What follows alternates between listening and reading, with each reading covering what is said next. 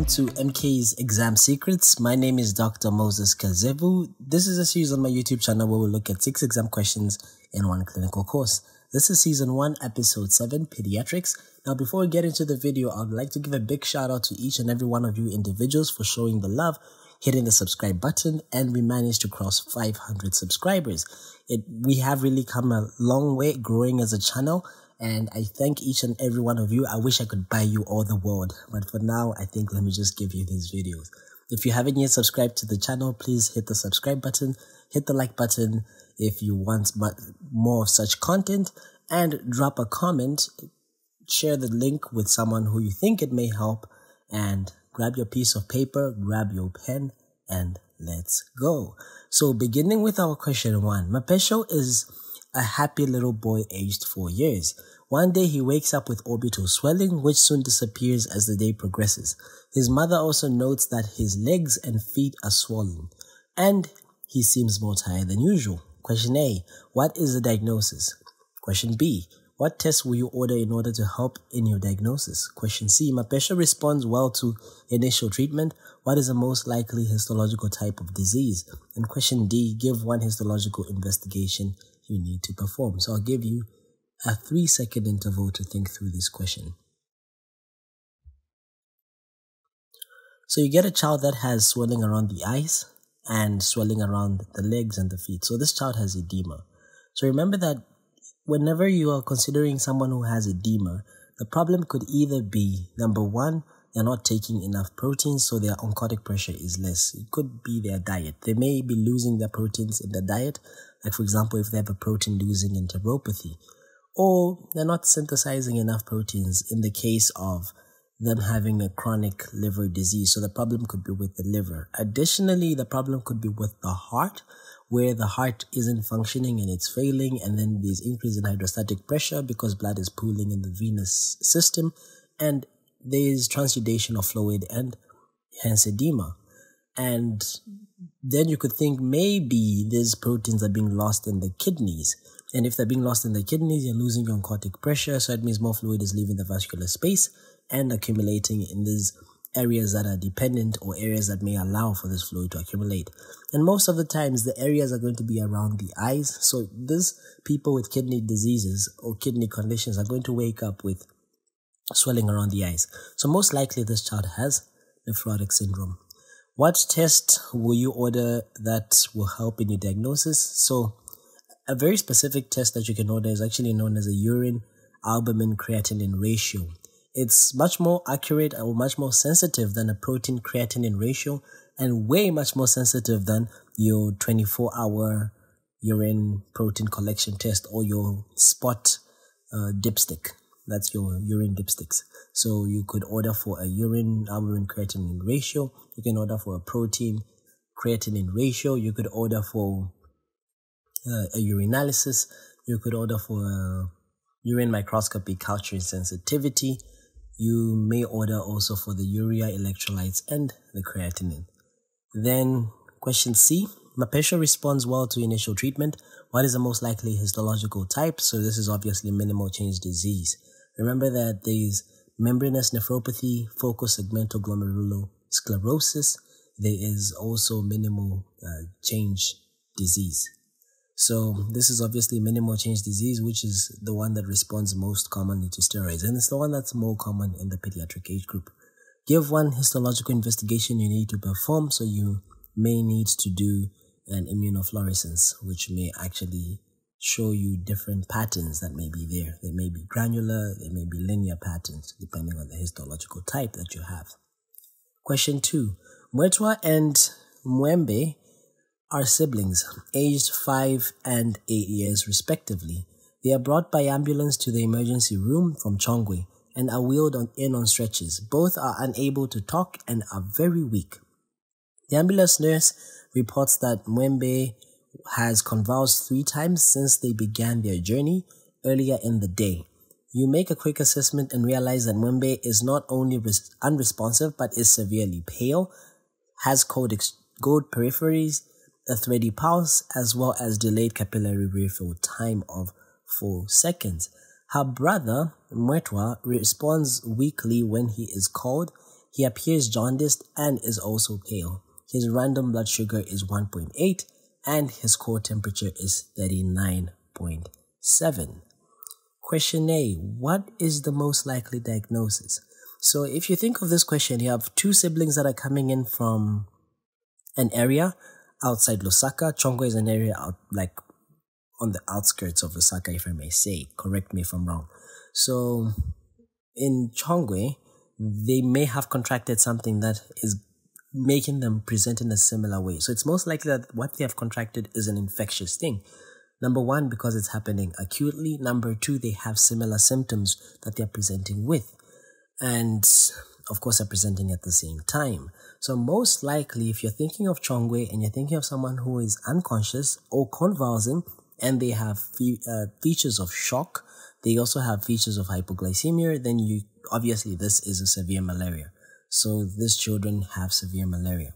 What complications of this condition have the siblings developed? So if we read through the question, we see that this person is unable to talk and weak, okay, and convulsed 3 times. So if you have a generalized tonic-clonic convulsions, 2 or more generalized tonic-clonic convulsions in 24 hours attributed to no other cause but malaria, or an unarousable state attributed to no other cause but malaria, you refer to that as cerebral malaria. So the first complication that we can note from this question is cerebral malaria. The second thing that we can note is that this person is severely pale, so they could have a severe anemia. The other thing is that they have cold periphery, thready pulse, and delayed capillary refill time, so it means that they're in shock. You refer to that as algid malaria. Of course, they check, there's jaundice there, so that could be that there's some hepatic dysfunction, and the blood sugar is 1.8, that is hypoglycemia, and the core temperature is 39.7, hyperpyrexia. Though some literature emphasize that the temperature should be above 41 degrees Celsius, others state 40, other literature state that it should just be above 39 degrees Celsius to consider it as hyperpyrexia. Then, what is the most likely reason why Mwetwa is jaundiced? So there are 3 main reasons why you get jaundice in malaria patients. One reason is that there's intravascular hemolysis. Remember that the parasites themselves are found in the red blood cells, so they may produce some toxins such as hemozoin that may actually lead to the ultimate rupture of the red blood cells. And remember, when red blood cells rupture, they release their hemoglobin, and hemoglobin is supposed to be broken down and eventually catabolized into bilirubin that can accumulate in the blood and deposit in the tissues, resulting in the jaundice. Additionally, the jaundice may be as a result of disseminated intravascular coagulation, where you have activation of these clotting factors and widespread coagulation forming, such that you decrease the lumen of the red blood cells, such that whenever a red blood cell passes through this decreased lumen, it gets hemolyzed. And whenever it's hemolyzed, increased hemoglobin load, increased metabolism of hemoglobin, hence the jaundice, because there is a lot of bilirubin. Then rarely, you can also have what is known as malaria hepatitis, where there is inflammation of the liver. And remember that the liver is responsible for conjugation of bilirubin, which is the addition of glucuronic acid to bilirubin to make it more water soluble. So if the liver is inflamed, it may not do this effectively, and most of the bilirubin will remain unconjugated, and it may deposit in the sclera and the mucous membranes, leading to the jaundice. So those are the 3 main causes why this child is jaundiced. Then give 2 ways how this condition can be prevented. So number 1 is vector eradication. So you can clean out the surroundings of the house, remove any stagnant water, and of course perform indoor residual spraying. Okay, wear protective clothing, use repellents, mosquito repellents, sleep under a permethrin treated mosquito net, and of course health education. You could choose just 2 of those.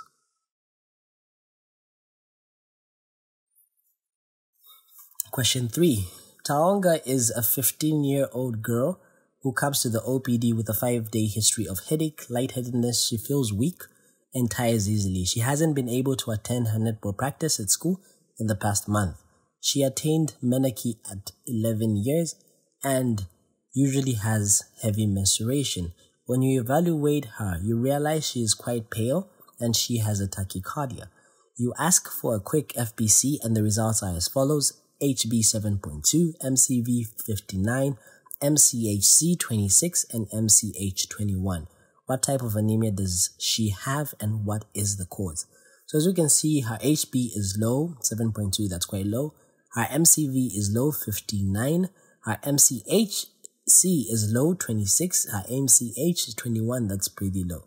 So obviously this child has microcytic hypochromic type of anemia, most likely secondary to iron deficiency anemia, and which is obviously also due to menorrhagia, which is the heavy menses that she's been experiencing. So describe what you expect to see on her blood film. So you'd expect to see, number one, target cells, which may also be referred to as codocytes.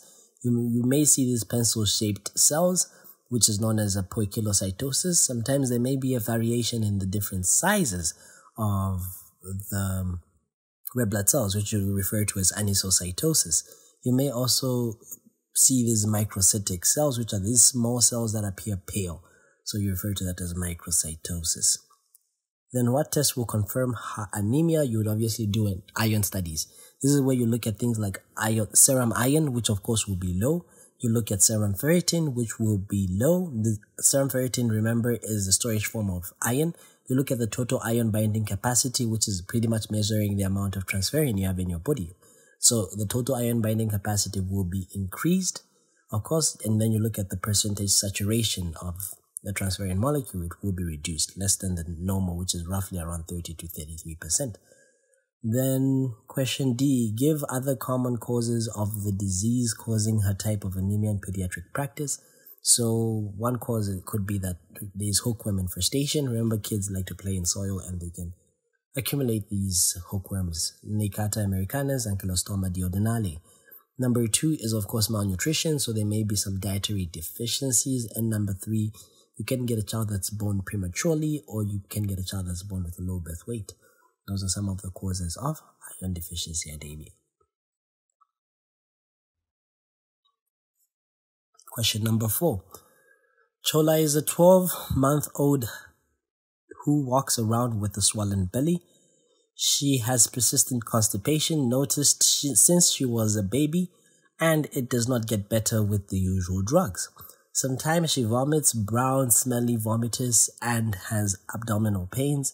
She is failing to thrive. 2 weeks ago, the doctor inserted a finger into her rectum and there was an explosive discharge of a lot of stool. What is your diagnosis? Briefly describe the pathogenesis of the condition. List 3 investigations you would order. What is the management of this child? So this is a child that has been coming in with problems with them being able to pass stool. And these are stemming from as far as since they were born. So it means that this may have been a congenital thing. They may have been born with this thing. And the fact that the usual drugs aren't really responding to it, meaning that there could be a problem inherently wrong with the bowel. So most likely this child has Hirschsprung's disease. Briefly describe the pathogenesis of the condition. So this is obviously failure of migration of the myenteric and the submucosal plexus, the ganglia in this myenteric and submucosal plexus, obviously to the distal part of the bowel. Sometimes it can actually affect the whole colon. Then list 3 investigations you would order. So you would order for a plain x-ray, which is obviously going to be showing you abdominal distension. That may be there, and distension of the bowel. You may do a barium enema x-ray. You may do a rectal biopsy. Then what is the management of this condition? So you want to give fluids to this child. They may be dehydrated. You want to cover them on antibiotics to prevent any infections. You want to irrigate the bowel in order to clear it out and reduce the distension. And of course, surgical intervention is the mainstay management, where you're going to remove the aganglionic bowel segment. Remember that there's a complication of shortcut syndrome long term. Question 5, match the word or phrase on the left with the appropriate relevant phrase on the right. So we'll begin with this. So enteric fever here. So enteric fever, let's see the options. Prematurity, no, no, no, no. So it's obviously intestinal perforation. Plasmodium falciparum is histidine-rich protein 2. Breast milk has a high concentration of secretory IgA and lactoferrin. Ballot score is used in prematurity. Sickle cell anemia is going to go with gangrene. Pausus paradoxus is obviously seen in severe asthmatic attack. A boot-shaped a heart is seen in tetralogy of Fallot. Meningococcemia is an encapsulated bacteria. Respiratory distress syndrome is due to surfactant deficiency, and heavy proteinuria is seen in minimal change nephrosis. Question 6, and indeed the final question. Rupande, a 10-year-old boy, is brought into the emergency room with a history of difficulty breathing since the previous night. He is a known sickle cell patient who has had several vaso-occlusive crises monthly. Write down 2 ways you would manage this patient besides the usual IV fluids and analgesia. So the first thing that you would do is you may give this child hydroxyurea because they've been having recurrent vaso-occlusive crises. And the other thing is that you could do these monthly blood transfusions. Then during one of the painful crises, he presents with fever, respiratory embarrassment. Give 2 possible differentials. Whenever you get someone presenting with you with these chest symptoms, shortness of breath, difficulty in breathing, tachypnea, it may be that they have an infection. So it could be a bacterial pneumonia, or it could be an acute chest syndrome where you exacerbate a vaso-occlusive crisis predominantly in the lungs. Then write down 2 possible causative organisms of the above differentials. So it could be Streptococcus pneumoniae or Mycoplasma pneumoniae.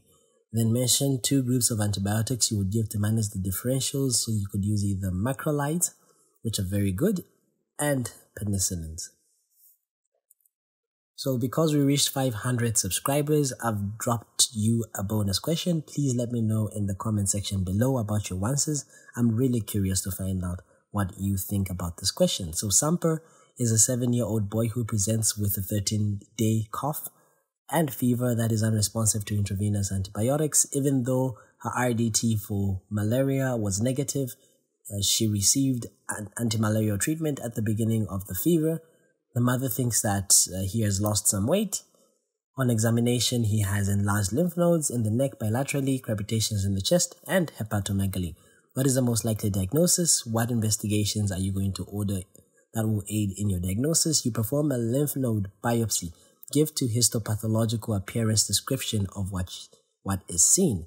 Name the most common drugs that are used in the management of this condition. So drop your answers in the comments below, and I will pin the answer or the answers that I think are most correct at the top of the comments. So do not forget to subscribe if you haven't. Drop a like, drop a comment, share the video. Thank you for helping me reach 500 subscribers. Let's keep on subscribing and sharing so that we reach 1,000 subscribers. Until next time, my name is Dr. Moses Kazevu. Bye-bye.